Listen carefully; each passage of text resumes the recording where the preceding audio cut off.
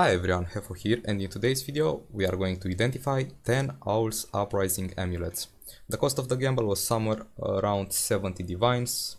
I paid 7 divines for each amulet. Right now they are going for like 6.5.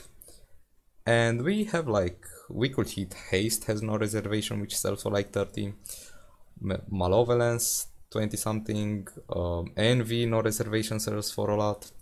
Pretty much there are a bunch of good outcomes that we can hit, but also a lot of bad outcomes that we can hit.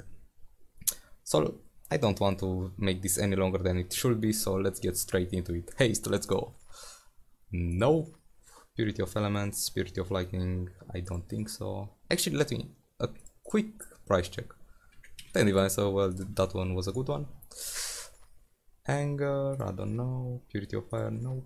Discipline. Haste, this is another good one. We are like 50% there. Malevolence. Anger again. Wrath, I think this is a good one. Nope, it's not. And the last one, please, Envy. Purity of Lightning. Well, I'll do a quick price check and I'll see you guys in a bit. And I am back and here are the results. Pretty much, we only got like 2 good ones. The Purity of Elements has no reservation. This one goes for like 10 divines, and Haste has no reservation for like 30 divines. And everything down here is worth less than 100 chaos, so that's pretty disappointing. Actually, can we do the 5 to 1?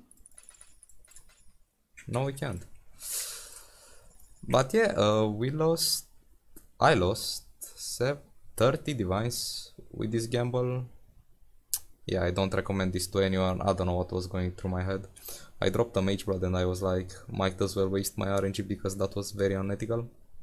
But yep, that was it for today's video. Thank you for watching. Don't forget to like and subscribe if you like my content. And as usual, I'll catch you in the next one. See ya!